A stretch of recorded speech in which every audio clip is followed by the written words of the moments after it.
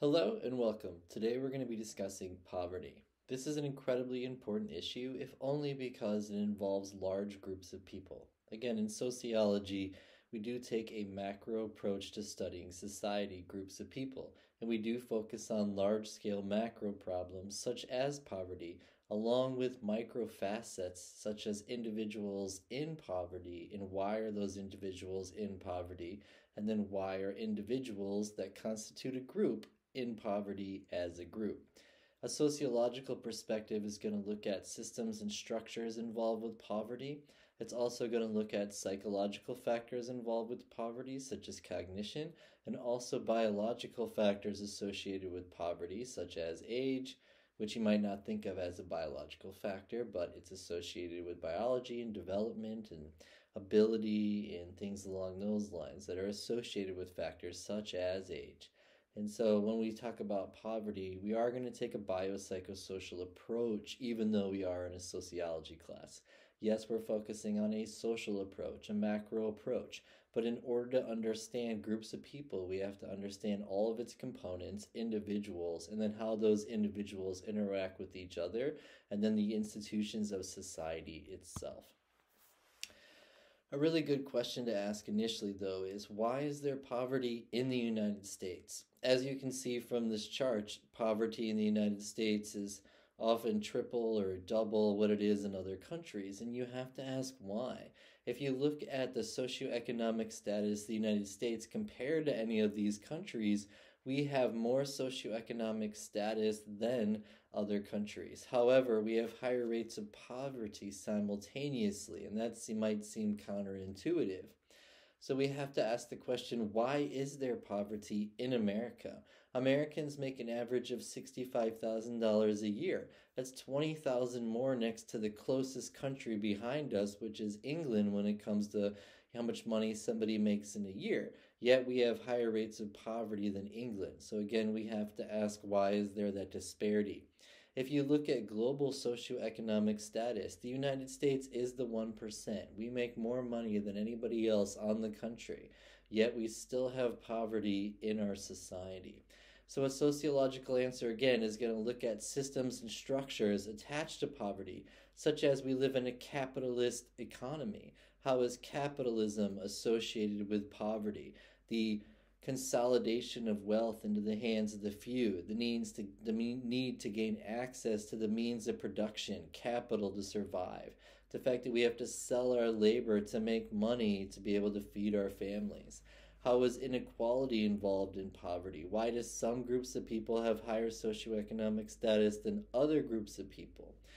And so why is there a division between groups in the first place that results in inequality? We can look at all the forms of social stratification, such as race and sex and socioeconomic status and sexual orientation, all the ways that we divide into groups that results in inequitable structures and systems and access to these structures and systems. We can look at culture and a common way of life. And again, how is a common way of life associated with being in poverty? Well, think about different cultures, how they vary between educational attainment and what they expect for their lives. And is there a disparity between the upper class and lower class culture? And the disparity between the two cultures, is that associated with getting an education and getting a job to get some wealth, to get out of poverty? We can look at the markets. We can look at the job markets. We can look at it between epochs and time. We can look at the markets when it comes to access and who has access to the markets. We can also look at social change. When did the concept of poverty become important to us as a society? When did it become a social problem? So again, the book talks about how poverty began to really be addressed on a societal level, including government policies and procedures in the 1960s. And what we found was the increase in government programs and policies that were directed toward reducing poverty were effective. However, then the book talks about in the 70s and 80s how we started to remove those policies, and then you started to again start to see an increase in poverty. Again, general questions. Why should we care about poverty? Why is it important to label that as a social problem and find ways to help? But think about it. How many potential Einsteins and Lydia Sebastians are there in the lower classes that aren't going to good schools, that aren't being invested in by society? So they never get a chance to truly develop and fulfill their potential. Is that actually a thing? And yes, absolutely, it's a thing. Children in poverty tend to go to worse schools. They tend to have less wealth, less educational attainment, less job prestige in the end, which all accumulates into your socioeconomic status and your ability to access the markets, be able to access the systems and structures that dominate society, for example. So again, why should we care? Because again, especially when it comes to children, we have to give every child a chance if people are going to be able to rise up on their merit and their ability. Should we create a system in which all children go to the same quality of school? Kind of remove that laissez-faire attitude from the education system and create a more social system so that every child has a chance to develop to the to the fullest, for example. That's something that really gets me every time. Because when I'm teaching psychology, for example, when you have to teach about IQ, is there an association between your ability to score well on an intelligence test and your parents' socioeconomic status, whether or not you live in poverty? Absolutely. But the saddest thing is, the number one thing associated with being able to do well on an intelligence test, critiquing test as you may, it's did you eat today? I'm telling you, food insecurity, housing insecurity. These are huge factors when it comes to children's development, for example.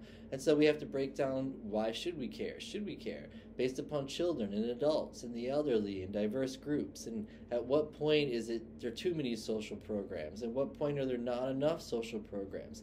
That's what we as a society have to come together and really discuss and come up with some answers, because that's, again, how do we solve poverty, and should we solve poverty? Because a really good question, and we're going to look at in a little bit, is this concept of, is some poverty good? Why should a doctor make more money than someone who works in a restaurant? Is some inequality between good groups good to incentivize people and to motivate them? But at what point is this society so inequitable that the person working in a restaurant can barely eat that week, and then the person who has higher socioeconomic status is dominating the markets and making tons of money? So again, we're going to look at it from several different angles, and we're going to do that by applying the theories. The book opens up talking about how to measure poverty. And again, what is poverty is socially constructed. It's us that decides what the poverty line is. In the United States, we've had the same definition for how to define the poverty line since 1963. The government estimates the cost of a family to eat, and then they multiply that number by 3. That number does not take into account any other factors such as living expenses or anything else. It's really just looking at food cost and then estimating it. And so again, is it realistic? Should we as a society come together and determine how to better measure poverty that incorporates all the factors such as electric bills, gas bills, water bills, food, car payments, car insurance, housing, inflation, the ability to save any money that month? So there's all these other factors that people aren't thinking about when we go ahead and measure it, but that's how it's measured currently. It's simply estimated cost of a family to eat times 3. Variables associated with poverty. I made several slides because there's several variables that your book goes over. Race is one of the most important ones. As you can see from these charts, 42.4% of people are white, 28.8% are Hispanic, 23% are black, and 3.7% are Asian. Now, if you look at the American population, 60% are white. So that means that poverty is underrepresented by whites. 28.7% of the population is Hispanics. That's very close to the number of Hispanics that there are. However, African Americans are only 12% of the population, yet they're twice as likely to be in poverty because of their race. And Asians, again, are underrepresented. And why is that? Is that because of culture and educational attainment? And so when you go to ask, how is race associated with poverty? Historically in America, white Americans that were male had access to the capitalist system, to educations, to jobs, to gaining wealth. Anyone that was not male and that wasn't European descendant or otherwise labeled white was removed from being able to compete. Therefore, for hundreds of years in America, only white Americans could compete. And of those white Americans that were male that could compete, only the ones that really had good education, good jobs, some wealth, some family status really had a chance to compete anyhow. So for a very long time in the United States, only a few elite white males have been competing with each other as the bourgeoisie, the upper class, and everybody else was competing as the proletariat, the working class, okay? And so when you ask why is African Americans twice as likely to be in poverty, how much of that has to do with racism and subjugation? When you look at the feminization of poverty coming up next, how much of that has to do with, again, sexism and subjugation of females by males? So, we have to look at the effect of prejudice and discrimination upon the ability to access the markets, the systems and structures, to access the education system, to get a job in the capitalist market, to be able to compete. Is your race associated with that? And if so, that then accounts for a proportion of why race is associated with poverty. When it comes to sex and gender, again, the same thing. Women were historically denied access to compete, denied access to go to college, to be able to get a good job, to make money, to even be citizens, for example. So again, women are more likely to be in poverty because of prejudice and discrimination that has historically kept women down. They, make 20 cents less on average than a male, for example. The types of jobs they're choosing are the ones that pay a lot of money. And so that's another thing that's associated with it. Age is another factor. Again, you're going to find that children and the elderly have higher percentages of poverty than non-children and elderly. And again, why is this? And so again, children being born into poverty, they're being born into high households that are living in poverty, and then a high percentage of the elderly, same exact thing. So when we're looking at age as an association, we have to recognize that children and the elderly are more likely to be in poverty, and then you have to go further and say why. Why are children likely to be in poverty? And then you have to look at the family structures, the family socioeconomic status. Then you have to ask, why are the elderly more likely to be in poverty? Is it because of physical limitations? Is it because of how much money they made? There's a whole lot of questions that we have to ask here. Region is another factor. The book talks about how the South has higher rates of poverty than the North. Why? Is it because of the job markets and industrialization of the North? Is it because of the concentration of population in the North? But that equivocates into a poorer health measures for people in the South. For example, having higher rates of heart disease and diabetes and cancer and things along those lines. Why is that?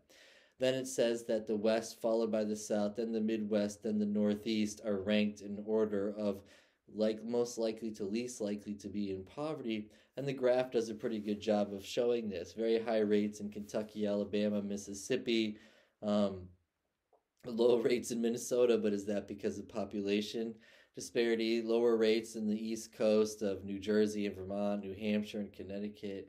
So again, we have to look at how much of that is due to population, how much of that has to do with job markets and things along those lines. And again, that's the complexity of sociology, is we can look at these factors and say, yes, race and sex and region are associated with poverty, but the harder question is why?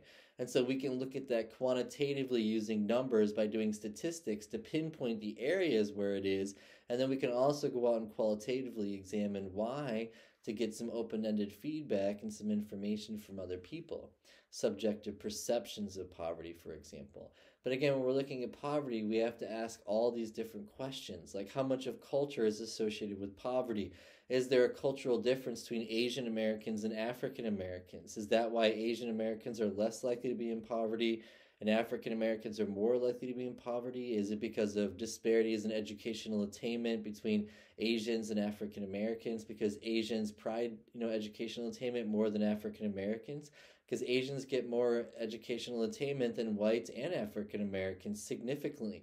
Twice as many degrees as African Americans, or 3 times as many degrees, and twice as many degrees as white Americans.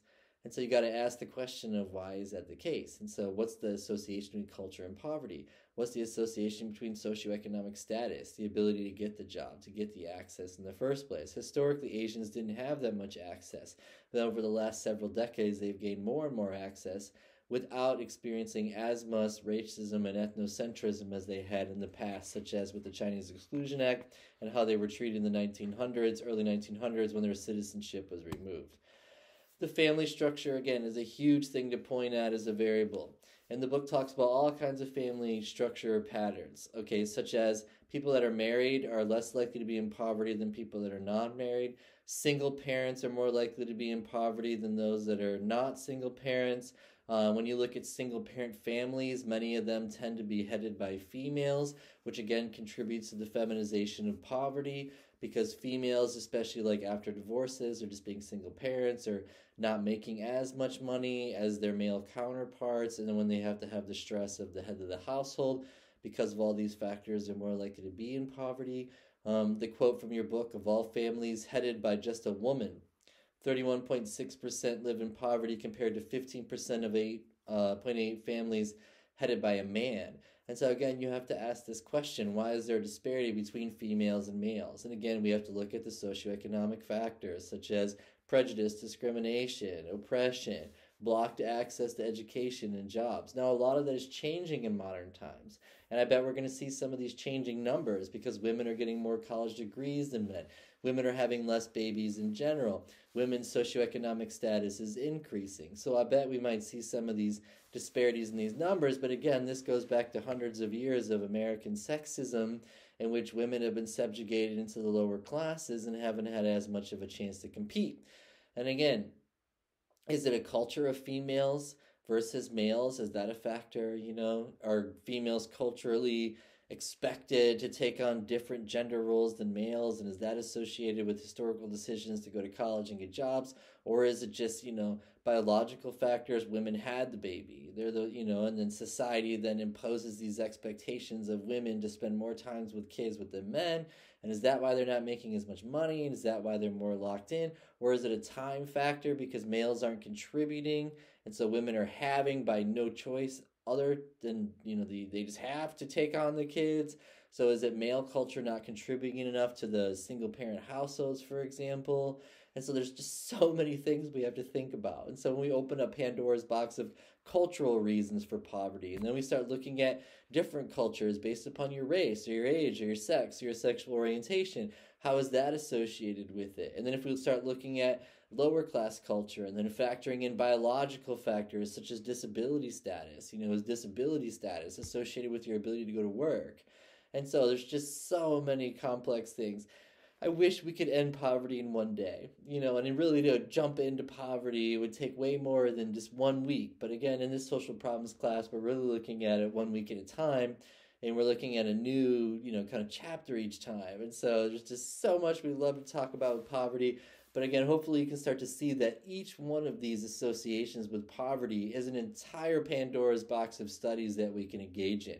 Because if we delve into the family structures and family diversities and each family type, you have so many different family types. You have married families that are heterosexual, married families that are same-sex, single parents that are heterosexual, single parents that are same-sex, single parents that identify as male, single parents that identify as female, single parents that identify with a number of other genders. And then how does all of that play into family structure and poverty and culture and access to socioeconomic status and access to good health and things along those lines? And so, again, your sexuality is associated with your access to healthcare. And so is your race, and the treatment by the healthcare system is associated with your race and your sexuality, for example. So then those in poverty, compounded with their race or the sexuality, can be way more at risk for the health problems just based upon their identification in all these different groups. And so hopefully you guys are starting to see that this is ridiculously complex stuff, but that's why each one of these associations we would have to study in depth to really explore it and understand it. Again, we're just doing a quick coverage, but this chart right here is perfect for it because, again, it shows you how likely you are, the percentage of people in poverty that are married. Only 5%, 6% are, in poverty that are married. headed by a man only, the number is much lower. It's only about 17%, and then as you can 15.8%, and then as you can see with headed by females, 31.6% of those in poverty, which is a significantly higher number. So you can basically say single parent female head of households are 6 times as likely to be in poverty as somebody who's married. And so that's kind of the stuff we're talking about, okay? And then variables associated with poverty, again, socioeconomic status is the ultimate one. And again, socioeconomic status is your educational attainment, plus your job prestige, plus your wealth, plus your location in all those groups, race, sex, sexual orientation, religion, other cultural factors. And then all of that equals your socioeconomic status, which then equals your life chances, and again, your socioeconomic status can then be measured compared to other people where you can be socially located within the system. So think about it. Where are you and your family located compared to other families in society, okay?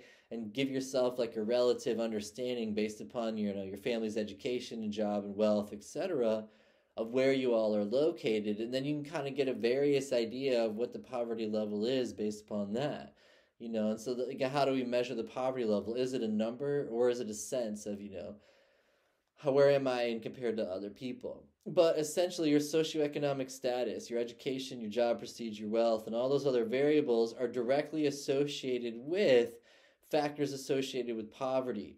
And you can do this on a global level and look at this chart shows child mortality for wealthy nations versus poor nations.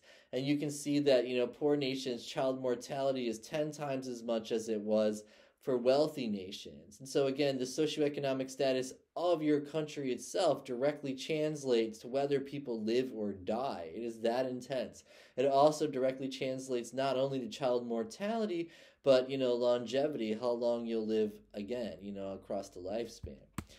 So when we go to explain poverty, a really good way to frame it, again, from a sociological perspective, you have these 3 theories, 2 of which are macro, functionalism and conflict theory, and one of them is micro, symbolic interactionism. So we can then approach poverty by looking at it from big group picture or also from the individual level or small group picture to really understand it.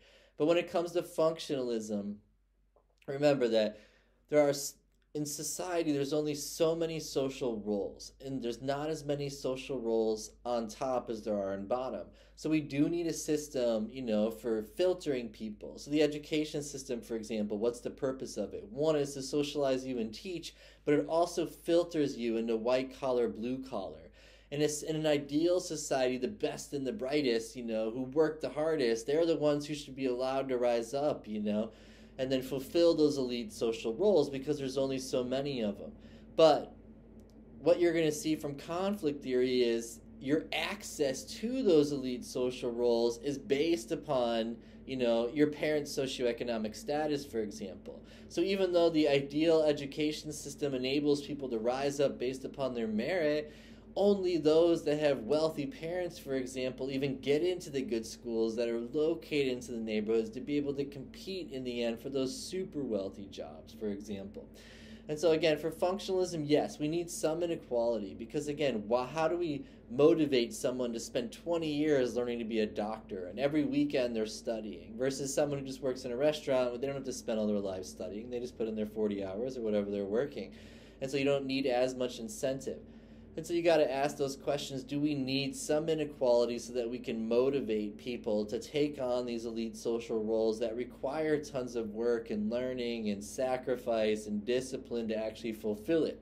So again, some inequality can be good. However, if there's too much inequality, such as the disparity between the rich and poor, the working class and the owning class, the bourgeoisie and the proletariat, the subjugation of males by females, at what point is too much inequality unacceptable? And so again, the fact that society was oppressing women and forcing them into the lower classes, being powerless without the dependency on a man, became too much inequality to the point that we had several women's rights movements that continue to this day because that just got to the point where it was unacceptable and it was causing society to be in dysfunction. And then symbolic interactionism, again, is looking at it that we're the ones who built this society. We're the ones who built a society that is unequally distributed into social roles, in which the elite social roles can only be competitive for those who can gain access to those social roles. And we're also the ones who developed a system of inequality in which some people are in poverty and some people are not in poverty. And again, you have that back and forth. What's better, communism, capitalism? And again, in America, we're not a communist, but we're not purely capitalist either. We do have social programs. It's not 100% dog-eat-dog world out there, because we found that that did not work as a country.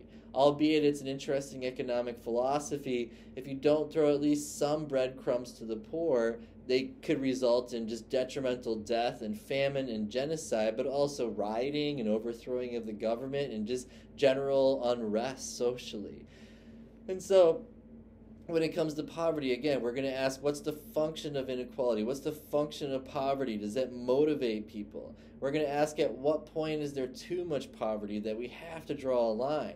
And then we're going to ask, is this the only way to build a society within which 1 in 5 children, for example, exist in poverty? And so the consequences of poverty, and this is a good picture if you guys are interested, and it shows you the world's life expectancy map. And so if you think about, the countries with the highest gross domestic product, where the citizens have the highest socioeconomic status, you're going to see huge disparities in lifespan, how long you end up living, okay? So notice the blue in Africa compared to the orange in Asia and Latin America compared to the green in Europe and North America. And you're going to see big disparities. And then also notice that Canada and Europe have higher life expectancies than the United States. Is that because they don't have a private healthcare system? See, they have a socialized healthcare system where everybody has access. Is that why people are living longer there than they are in the United States, for example? And so again, we have to ask these questions. But again, when we're going to study poverty, we got to look at it from a biopsychosocial approach. Again, a biology approach, physical limitations, the motivation from the body, the brain structure itself, psychological approach, motivation and emotions and cognitions. What does it take to get up and go to work every day? And then a social approach, looking at systems and structures. But those in poverty tend to have less educational attainment, less wealth, more government assistance reliance, less health quality, including infant mortality, physical and psychological health, more likely to have been arrested, more likely to have children, more stress experienced by the family, less brain development, including cognitive abilities, much of which based upon the schools and the challenges that they're faced with in life when it comes to learning rocket science. More antisocial behavior. Stress, again, is associated with the social context, in that the stress of poverty then affects the interdynamics of the family, which then is associated with things like increased rates of domestic violence and child abuse. They experience more housing insecurity. They're more likely to be victims of crime and commit crimes too. Less access to all the institutions, education, the workforce, They experience poorer sanitation and have more poor water quality and also lower literacy rates. So again, there's so many consequences of poverty. And so we as a society have to ask, at what point do we draw the line? At what point is there too much poverty? What other solutions can we come up with to help those in poverty? And should we end poverty, or do we need a little bit of poverty to motivate people? Again, from a global perspective, as that picture shows, that gross domestic product from this last one, this is, again, gross domestic product. These are your higher gross domestic product countries, your middle gross domestic product, and then your lower gross domestic product, directly translating to overall health and equality. So what you're going to see is this graph has the concentration of the wealth. Again, the richest fifth of the world has 74% of the wealth. So then that just trickles down. And that has a direct association to things like lifespan, access to healthcare, and things along those lines. Your book also introduces the modernization theory. And again, this is the idea that these richest fifth countries have modernized and had a chance to build the infrastructure, And then you have the dependency theory that these poorer countries are more dependent on the richest countries, not only for raw materials, but also technology and access to other things along those lines. And then overarchingly, you have the world systems theory, and the world system theory says basically the way the world looked during colonialism, it still pretty much looks like that. You know, you had the dominant groups, the dominant countries that dominated society and subjugated everybody else in the lower classes, and it still continues to look that way. Again, reducing poverty. Are the poor neglected in America? Are we actually addressing it enough? Should we do more? Things to think about. Do we need anti-poverty programs and policies? Again, we've been shown that they work, but at what point do we need to cut off those programs to motivate people to work? Because again, we can't just take care of everyone, you know what I mean? People have to work. We gotta get up. We gotta go do our jobs. We have to fulfill these roles. We need some motivation, and the fear of poverty, for example, motivates people because we know we need a house. We know we're gonna need to survive or we're gonna die. So again, we need some of that motivation, but again, there comes to a point where we also need to help those that are struggling. And then again, global poverty, can it be cured and should it be cured? Do we need competition? Does competition create ingenuity? And again, if you read Atlas Shrugged by Ayn Rand, the biggest critique in that book is that if you take away those that are really working the hardest, and you take away that, the benefits that they get from their hard work, and you just equally distribute among the masses, how does that affect, your society in general? And again, that's that comparison of communist Russia to America, and is there a disparity in overall quality of life, for example? So again, we have to look at what's the best system. Is it a capitalist system? Is it a communist system? Is it a social democracy? Is it something in between? A lot of good questions here. So poverty is a massive social problem because so many people are affected by it, and it's a global phenomena that's not just situated in America, like race, our idea of black versus white versus Asian kind of thing in America. It's a global problem. It's something that we should be thinking about. Again, there are so many variables associated with it. But again, that math equation, your education plus your job gets you your wealth, that's your best bet to attacking socioeconomic status and understanding how that is associated with poverty. But then you also have to look at all those other factors like race and sex and gender and sexual orientation, ethnicity, because those are also associated with poverty, because those are associated with whether or not you're able to gain access to the systems and structures that have the wealth and have the power to get you out of poverty. So really good